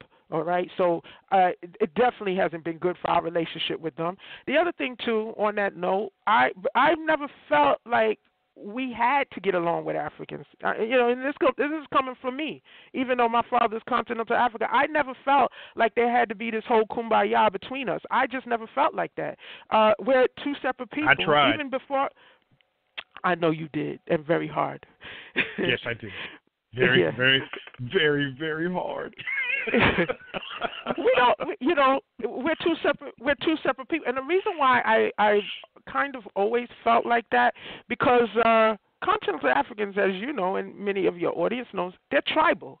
So they don't get along themselves. So I just always felt like that was not realistic, especially even believing that we were descendants of them at the time. I just felt like we've been here long enough and become unique enough unto ourselves that it just wasn't realistic. Well, now, knowing that we are indigenous, even less so. I mean, why do we owe it to continental Africans to get along with them any more than we are to get along with people from Papua New Guinea or any other indigenous community around? We're all indigenous to the planet, okay? Yes. And then, yes, I think that we need to all respect that and respect our separate spaces. Somehow or another, I still keep picking up with many of our people who actually know this still have to throw in this word African. It's very hard for them to let that go. I'm not sure why, but they really need to let it go, because this is not about your great-great-great-great-great-great-grandfather who may have been that one of that small percentage that just happened to come out of the Senegambia region. You don't define yourself by ancestor like that. You define yourself by the culture that predominates and that nurtures you. And we come out of the womb of the Indigenous American woman. We come out of the womb. We are nurtured by that culture. So this is, this whole percentage thing, that's ridiculous, because you're not claiming Ireland. You're not claiming Scotland, and that's in your DNA as well. So you're an indigenous person nurtured or Irish by. We're not claiming none of that. So, that's basically the bad. Okay. Yeah, and if you lived in the Northeast, Dutch. Yes. So there's a lot of Dutch ancestry among us Negro Indians who were, living New York area particularly, because New York, New Jersey, Connecticut, that's Dutch territory. So yeah, you're right. You're absolutely right about that. Yeah. And if you live in Florida, Spanish. Just saying. Yes. Just saying. We got about 27 minutes left in the show. Again, we're with Dr. Fatu. She's our guest, and she is tearing it up right now, people. My mind has been blown about 5 times, and I am not under the influence of any pharmaceutical drugs. All right, alcohol. Dr. Fatu, I'm not under the influence of alcohol or anything else until after the show. So, feel free to call into the show. 563-999-3442 is the number to dial. Press 1 if you have a question or comment. And again, we're getting into the whole DNA thing, the good, the bad, and the ugly when it comes to us. Okay, we got about 26 minutes. Let's talk about the bad for a quick minute there, Dr. Fatu, so that people will understand the bad part of it. Since, like your boy, that's what he went straight to. Let's talk. You mean not the bad? We just finished talking about the bad, because the bad basically was not knowing who we are and the confusion and the nonsense and not studying ourselves and all of that. What's led to that? I want to talk about the ugly. We want to talk about the ugly. Let's talk. Yeah, I meant the ugly. I'm so sorry. I meant the ugly. All right. Okay, real quick, before we get into that, though, we got a call on the line, 518, you're on the Rich Report. What's up? Hey, how you doing, y'all? Hey, what's going on, bro? Doing good. This is Damon Taylor right here, just giving y'all a call. Hey, what's going on, Damon? Doing good. I just wanted to build on what Fatu had mentioned about, like, seeing the disconnect between the two cultures, between the African culture and the American culture. I tell a lot of people, my sister, her father's from Sierra Leone. And, growing up, I grew up a lot in that culture, and there was a lot of distinctions, and one particular thing, I mentioned, like, her name is Nakassa, Nakassa, right? And that name itself, it means between two worlds. So I always, in a lot of discussions, especially with people who kind of want to insist that we are the same, I say, like, why would they want to name her Nakassa and name it between two worlds? You know what I'm saying? If they consider us the same, if we are considered the same or just like an extension of, you know what I'm saying? I wouldn't think that they would go and choose, being from Sierra Leone and having that knowledge of Africa, that they would go and name her that. That's just something that I always thought of. And when Dr. Fatu mentioned that, then I kind of, it kind of struck that chord in me. Right on. Dr. Fatu? Yes. Real quick. My sister, my daughter's sister, right, is her father is also, he's West African, and of course, obviously, her mom is indigenous, and the distinction that they play between the two of them, right? My daughter takes a second seat to her sister because they consider her real African. Where's the father? Well, I'm just curious. Where's the father from? Nigeria. Okay. That is because of how they inherit. You see, and I told this to you privately, Gabe. My father is Ghanaian, and he's Kwawu, which is a part of the Akan people. They inherit matrilineal. So I was always raised by my dad that I am my mother. I am not him. That is how they inherit. They don't walk around and say, oh, I'm half Awe, I'm half Ashanti. They don't do that. You are what your mother is, according to my father's line of inheritance. So because I was raised that way, and of course my last name is his last name, and it's a foreign last name, I would often get asked, where are you from? So I would say, I'm from here, and so what are you? I'm like, I'm American. And they say, and your mom? I'm like, my mom is from here. She's from North Carolina. And your dad? And then I would say my dad is Ghanian. So now what I've noticed over the years, Ghanaians will say, oh, okay. And they may ask me, most of them ask me what part of Ghana, because they want to know what area and stuff. When I encounter Nigerians, Senegalese, Guineans, other continental Africans, they would say, why aren't you saying you're Ghanaian? Your dad is one. And it took me a little bit to get that. And the reason why they do that is because they inherit from their fathers. You are what your father is. Right. They don't look at it the way Ghanaians. Now, when Ghanaians meet me, there's a sort of auto-rejection. All right? There's an auto-rejection when they see me next to my mother because they inherit through their It is a very matrilineal. Even though the Aways are patrilineal, the Gans are patrilineal, the Akans, who are about 50% of the population, dominate Ghana culturally. So even though these other individual tribes who are smaller, inherit through their fathers, there's a canonization, I call it, of Ghana. Ghanaians know what I'm talking about. So when they see me with my mom used to work with me in the office. She was my secretary. There's an auto rejection. I grew up like that. There's an auto rejection. It doesn't mean they're necessarily rude. They automatically link me with my mother. They don't see me like I'm one of them. And I was raised like that. That is how they inherit. I have a half sister, my father's oldest daughter. Her mother's Awe. My father does not consider her part of his group. She is Awe. She considers herself Awe. That's how she identifies herself. She doesn't walk around and say, I'm half this. So that is my explanation. It's discriminatory, but they don't, that sister of your daughter, they identify her with her father. And that is why, because those tribes inherit through their dads, and that is why I would get that sort of question, like, "Oh, you're not proud of Ghanian, being a Ghanian?" Like, what are you talking about?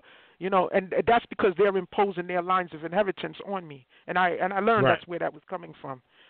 Right. Well, actually, it's the indigenous side that considers her. Let's see, her grandmother was a African American studies deal, all the civil rights movement and all this other stuff, the whole back to Africa and all this. So they're big on that in on that side of the family now. So her having African blood means that she's more real than, say, my daughter, who is indigenous, Cherokee and Blackfoot. That's part of that bad stuff. That's part of that bad stuff. That's a total negation of your own roots. Total dismissal of the ancientness of your people, and putting yourself underneath a whole other group of people in your own land. And this is where that snottiness and snootiness comes from. That turning up of your nose. Like, again, I call it the syndrome of thinking we're throwaway bastard children of them. So that is exactly where that's coming from, and that has to be stopped. Okay. Agreed. Damon, what's on your mind, bro? I mean, also to add on to that, it's kind of what she's saying, which is like as far for the future generations. Not really, kind of building off of what Red Tail has said earlier. Like that, thinking that it's not important, but it is important, because if we don't leave that legacy for our children to follow, then eventually it'll be like dinosaurs. It'll be just completely laid to waste, you know what I'm saying? So we got to make sure that we continue to push and teach, you know what I mean? And that's why I appreciate what you guys are doing today, and actually not just today, but in general, just so that we can continue to teach, because not for us, not for our egos, that might be fine for a moment, but it's really for the future and for the future generations, our children, True indeed, bro. I appreciate you calling in as always, and you guys should check out Damon on 4A. He lays it down. He puts some really great historical facts up that you guys should check out. So please do that. All right. Patu. Yes. Okay. So what have you noticed? Okay, we're in the ugly part. We're in the ugly side of it now. Oh, yes. I want to definitely deal with this because it needs to be dealt with. Okay, number one, not that many of us, and this is a growing movement. A lot of people are becoming more and more aware that we're indigenous. I mean, this is growing. Okay, I speak to my brothers from Georgia. Okay, and this has become. He told me this information is spreading. Okay, so it's even reaching. And it's influencing the Pan-Africanists, because the information is overwhelming and you can't debate it. Like I've told, like you and I always say all the time, if you just study American history, they indirectly tell you you're indigenous. If you It'll tell you, It'll tell you, just study it. So we know all of this. So here's the ugly truth. Now that, I've done my, and I'm going to use myself as an example because it really applies to any one of us if you're able to go back in your family line. So I end up learning the names of the surnames that are associated with the tribes. My mom is from Eastern North Carolina. You know that, Gabe. So they're from the same area as you. And there's certain names associated with certain tribes, like, certain names associated with the Lumbees, the Maharans. And you become familiar with those surnames, okay? And I became familiar with those surnames. And that's actually very important if you're doing this kind of research. And I went back in the records. I ended up learning some of the surnames of my free forefathers. Okay, ended up learning that if you were a free person of color, you were automatically associated with a tribe. I learned that also from a number of people, including a North Carolina historical researcher. She's an elderly woman right now who's retired, but she told me that as well, and she's very familiar with the names. So the DNA, I'm going to go back to that just a little bit, okay, because it kind of uncovers this ugliness. Up until before DNA testing, okay, there was a mystery for those of us that called ourselves African Americans in terms of how we saw the so-called Indians who lived maybe a county from us. Like, okay, in eastern North Carolina, you have people like the Mahevans. You know, you have up in Virginia the Chickahominies. You know, you have those tribes, the Saponis. And Gabe, you're familiar with them, right? Yes. And, you know, before this information became available, people had a tendency to see them as separate people. And that's how they liked it. They were Indians and we were black, okay? And that's how they've walked around, okay? And some of them still walk around. But guess what? The truth is being peeled back. And when the DNA tests now come out, guess what? Those same people who are walking around, many of them lighter than many of us, yes. who are saying that they're Indians, state recognized, having these powwows, you know, as if they're a separate population from us, even though they're in the yes. same counties as us. The DNA test is showing that you're related to them. Well, guess who's popping up related to my uncle and my mom? People in the Maharan Nation, people in the Saponi Nation. Eastern North Carolina, I'm not surprised by that. But the slightest. Okay, see, we shouldn't be surprised. But see, the DNA is confirming that. And now I'm looking at their results. Well, how are you? You have the same genetic breakdown as me. The only thing is you're more European. You know, so what is this claim? What is going on? And then when you start doing research, you start learning that they are not any more indigenous. In fact, in theory, the darker ones, the browner ones, are actually genetically more indigenous than them.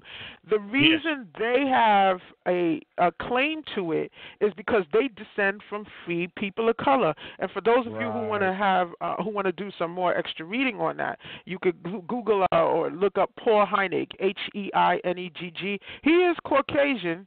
He's married to a black woman, but he's done a lot of research and genealogical research on these free people of color, the different families. It is a useful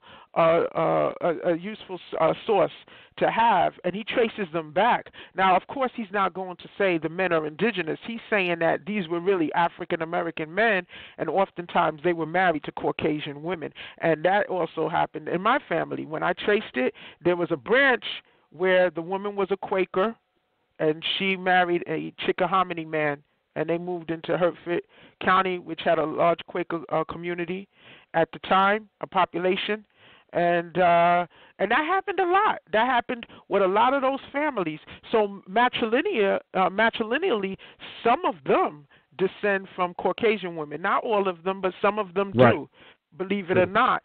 And true. Yeah, and a lot of and they were able to confer free statuses to their children, because remember, being slave or free was a status passed down through the woman.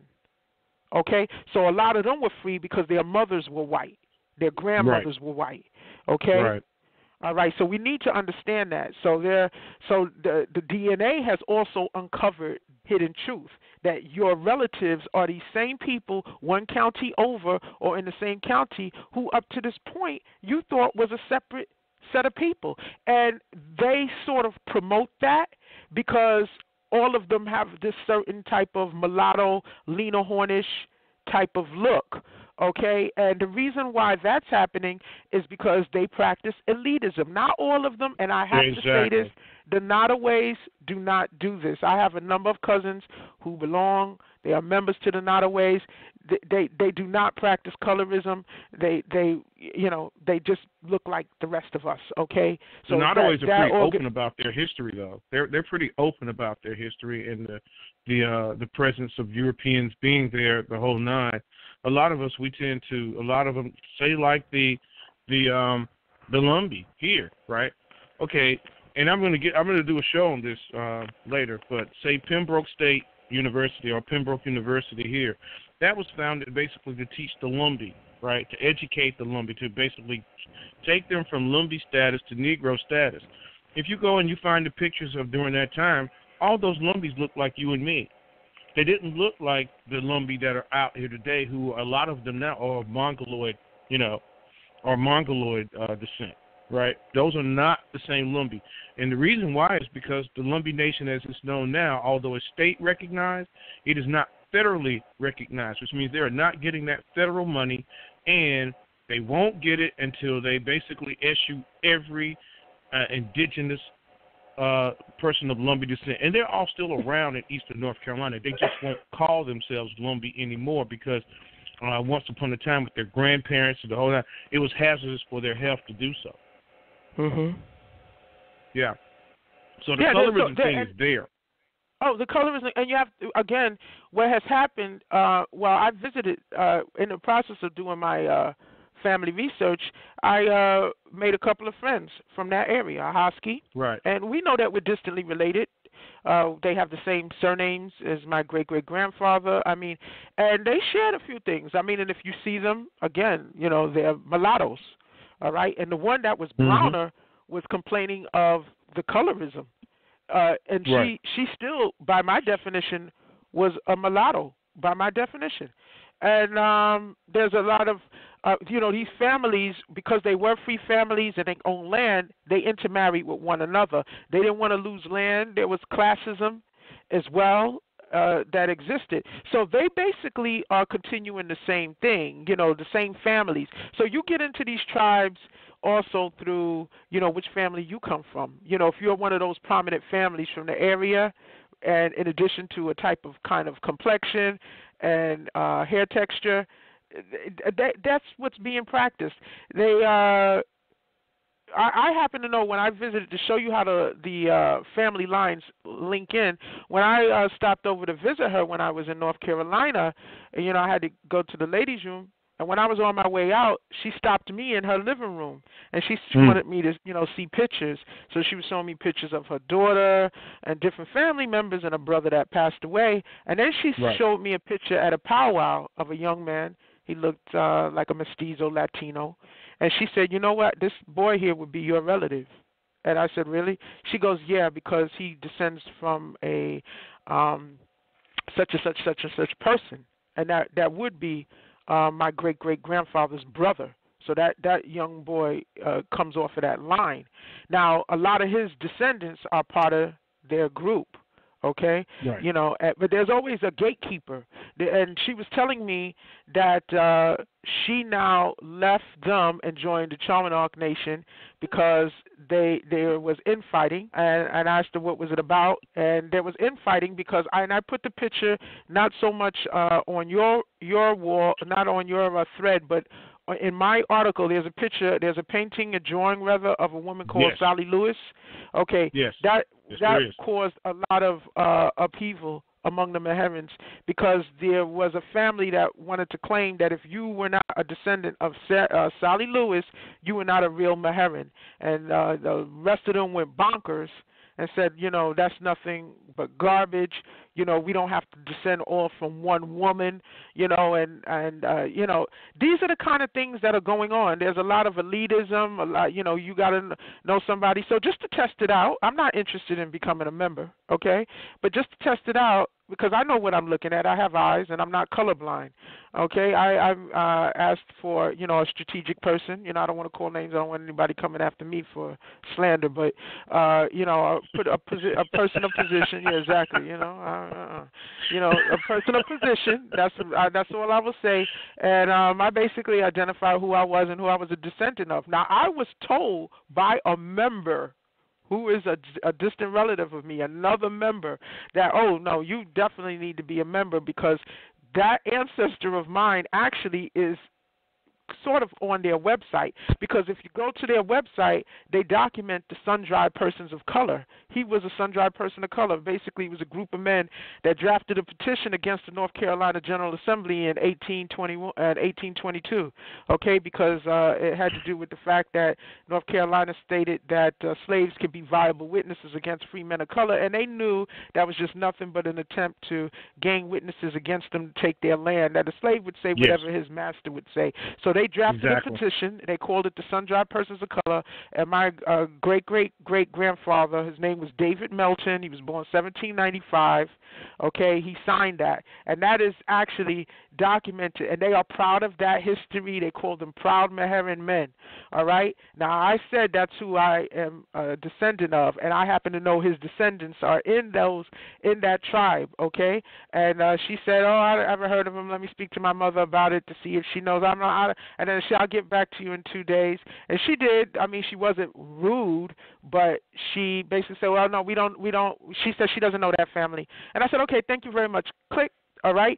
And those are gatekeepers. Those are gatekeepers. I'm not part of that clique. You know, I might be I'm a distant descendant, but I don't come from the holes. And I recognized what was going on. They want to just keep it in the family. They're really doing what their ancestors did. Yes. They're calling it. They are now state recognized tribe. Well, the reason why I call it the ugly truth is because, believe it or not, that adds to our people's confusion. Because now when you look at them, they are promoting that indigenous people had this type of look. They had a type of yellow skin, and they had this loose type of hair. And you know what? One of the ladies admitted to me that there was a time that the church in the area didn't let you become a member if you didn't pass the comb test. That means that a comb had to be yanked through your hair, and if it stopped, you had kinks. Okay, you had weren't kinks coming and in. You couldn't be a part of it. That's right. Exactly. That has nothing to do with being indigenous. That's colorism, and that is what they practice. So what prompted me to add that to the write-up was this past week I saw a patient of mine, and she comes to me for her, asthma. She's in her early 40s. So she told me about a year and a half ago that her family has done extensive genealogical research, and her people on her father's side belong to the Wampanoag Nation. Okay, and of course now about. Exactly, Wampanoag Nation. So she would sometimes come in with her kids and her husband if he's willing to wait, or whatever. So I'm familiar with her family, and so she came like maybe a couple of months after that, and I said, so did you go up there? Did you you should definitely get involved. I'm all excited, and I kind of noticed she was lackluster, and every time she would come to the office, I would bring it up, and it was kind of a lackluster type of response. And I would think to myself, well, why find out this kind of information just to say it if you're not going to sort of get involved with it? So it just happened she was my last patient a couple of days ago, and I asked her about this, and I said, you brought it up to me, but what is your involvement with this? And then she, I guess, it was time, she had time to speak, and no one else was there. She basically expressed to me that she did look into it, contrary to what I may be thinking, and she was turned off. And I said, why? And she went on to say that basically, again, I don't want to, the world is small, but a fraction, because they are, again, a lot of infighting. There's a fraction of them, okay, and a key person who she is related to, okay? They share like the same, it's like their great-great-grandparents are siblings, told her she did not qualify because she is related to him on the side that's not Wampanoag, okay? Yeah. And told her that also because a fourth great-grandparent is white, which is just about everybody, okay, whether you know it or not, she also didn't qualify, even though majority of them look mulatto. Yes, there's some dark ones among them, some dark ones among the tribes. There was always a dark one that gets in through political, maybe they're a grandchild of, you understand, that's how those darker ones get in. I tell you, that's how they get in. Okay. They're a grandchild. We got about 2 minutes left. Left for two, so go ahead. Okay, so make a long story short, she wasn't allowed to become a member. She also found that there was some discussion, even though they don't use DNA to qualify you to come in, it was like a comparison of how much Native American do you have. It turns out she has 3%, and others were saying, well, I have a little bit of more. And what she picked up was that same type of elitism. There is elitism with them as well, if you don't belong to a certain family, certain class level, there's a blocking and all of that kind of stuff. So, basically my point is I'm not telling people I see a lot of focus on, the nonsense continental Africans say, and I'm not saying people shouldn't express their frustration. We have these private groups, and people need to feel comfortable to express whatever conflicts that they have with continental Africans. But honestly, don't put your energy on continental Africans. If they disrespect you, set them straight. You know who you are. But don't put your energy on that. I'm actually more concerned about these people who have the title, who have the titles of our ancestors. These people are walking around with our ancestral names, Maherans, Chamanogs. These are the same tribes we're coming off of, and they're walking around acting like they're walking around, basically putting on a facade as if our people always looked like how they looked, when they are nothing but mulattoes from us. They're claiming to be us. Acting like we are the Africans and they are the Indians. That's the crap that they are promoting. And let me tell you something, even though DNA was designed to make us and connect us to Africa, it was done to keep us confused.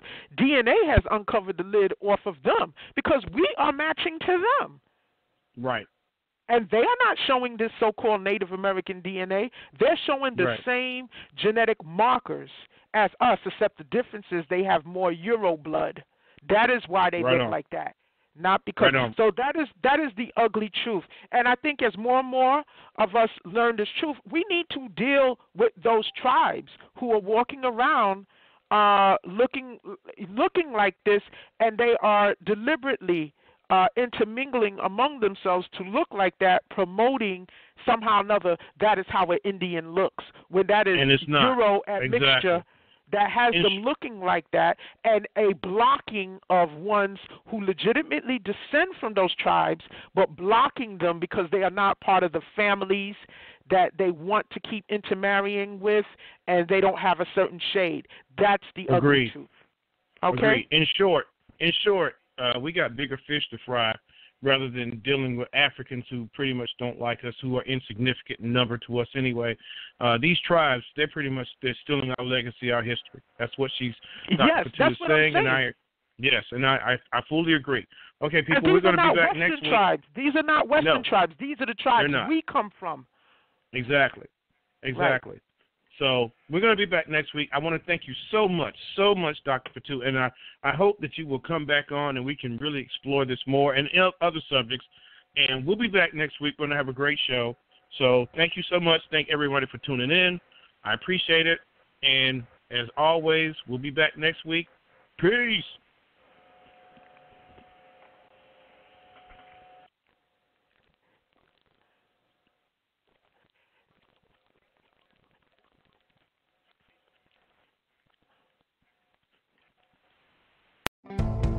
Put a new face on an old kitchen.